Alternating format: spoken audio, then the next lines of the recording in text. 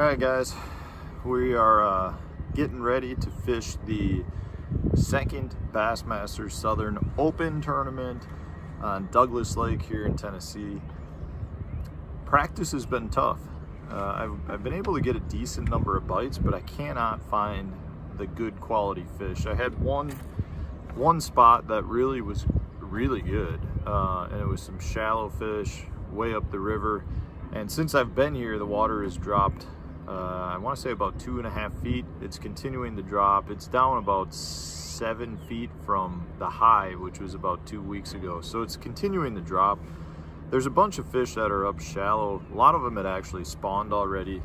The problem is now they're sitting on beds. Well, they're not even sitting on beds. They're sitting with their face looking at the bed, which is on dry ground.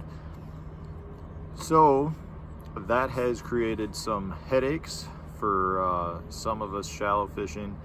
I spent, I came here needing a top 10 to have a decent potential shot at qualifying for the elites in the last tournament. If you guys aren't familiar with the structure, each division, the top 3 anglers after all 3 events will move on to the Bassmaster Elite Series. And at this point, I finished 41st in the first one out of 225. So in order to have a decent shot at moving up, or to being in that top 3 with only 1 tournament left, I need like a top 10.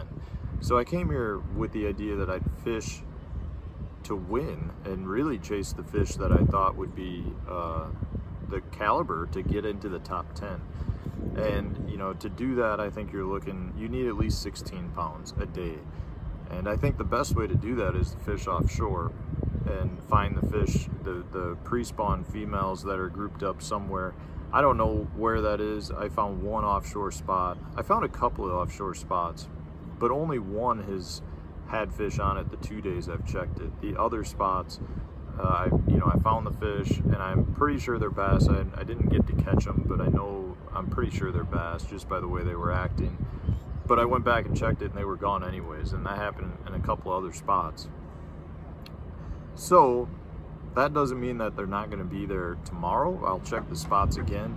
The other issue is being able to get onto the fish. This place is not a big lake for 225 boats. The majority of the fish are, I'm going to say, shallow or up in areas staging to move up, and that kind of limits the areas in the lake. A lot of the offshore structure places that would come into play later in the year are not going to play nearly as much as they would at other times of the year. So it's really made the field, the playing field, small. And with that many boats after multiple days of practice, a lot of those shallow fish have been beaten up pretty good. Man, I saw the bite was really good the first day, and every day I feel like the bite has gotten harder to the point now where I think it's not going to be super easy to catch a limit. I think the majority of anglers will have a limit, but it's not as easy as it was the first day I was here, which was Sunday, so 3.5 days ago. But we're going to go out and we're going to see what we can do. Like I said, catching 12 pounds isn't going to do me any good. I mean, there's potential you could cash a check with that, a low bottom check, but if I finish 41st in points again, I just don't think I'm going to be able to have a shot at one of the top 3 places. So, for me, I'm kind of all in. If it means I fish out deep the entire time, trying to catch bigger fish and come in with a 0, that'll be the case, and I'll be all right with it. I'd really rather not be in the position I was just in, which is where you finish first out of the money. I lost the tiebreaker for the last check, and so you don't get paid, but it's good enough to move up to continue fishing the next tournament. And if you finish 100th, you don't have a shot at the top 3. So at that point, it's not even really worth fishing the other 2 tournaments. But anyways, so just to go over what I'm doing, I do have a couple of deep spots that I'll be fishing. One is a true kind of river ledge, and then the others are just kind of some deep points where the fish are setting up. And on those, I'm fishing a couple of things. This is a Luke Clausen casting jig with a small 3-inch pit boss. And I'm using that on like some of the deeper points where it's like 20 to 25 feet.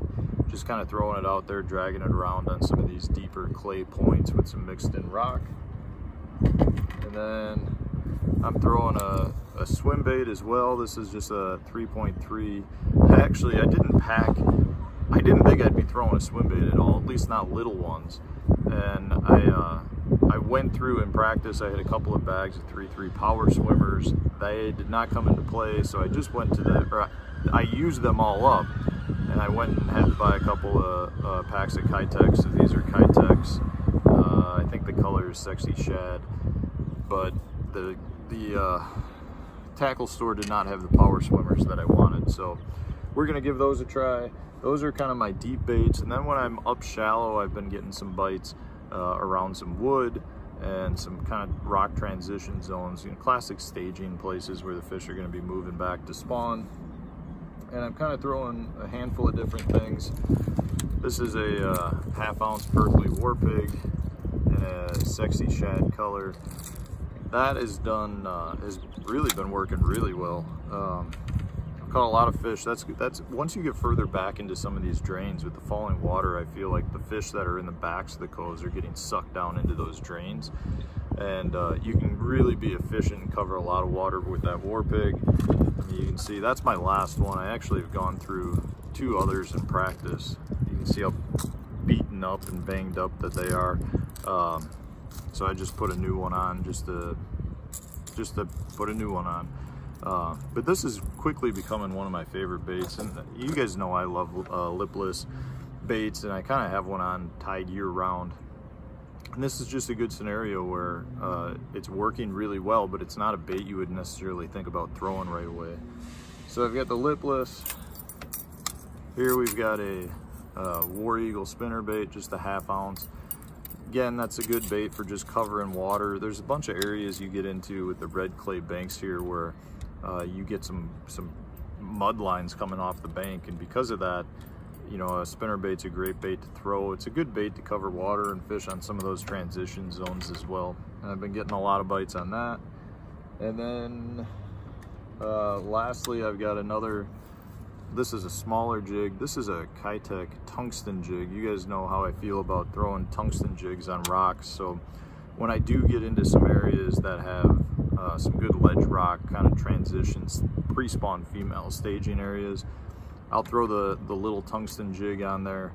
This is again just a 3-inch pit boss on the tail. And I've had a good number of bites on that as well. So those are kind of my go-to baits. You know, I've got another 5 or 6 different rods rigged up for just those one-off casts that you need to make. I've got a few bed baits rigged up. I've probably found 20 fish on beds. The problem is none of them have any good size to them. I've got a couple that are 2 1/4 maybe, but again, you know, a bunch of 2 1/4s are not going to do me any good in terms of getting to the next level through the open. So I don't even know that I'm going to spend time fishing for any of those fish, just because I'd rather be fishing with the hopes that I might catch a 5 or 6 pounder and not wasting my time on a 2 pounder. So that's it, guys. That's the pre-tournament wrap up. We'll see how it goes.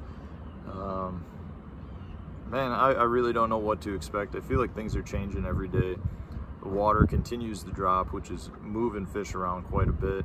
And you know, you stumble on the right spot, you can catch some nice fish in a hurry. I mean, the first 2 days of practice, I caught a couple of good fish. The last day and a half, I haven't seen anything that was super exciting. So hopefully we can get back on the days 1 and 2 of practice and find the right fish. So stay tuned, guys. We'll have tournament recaps from each day coming up shortly after this one. Thanks for watching.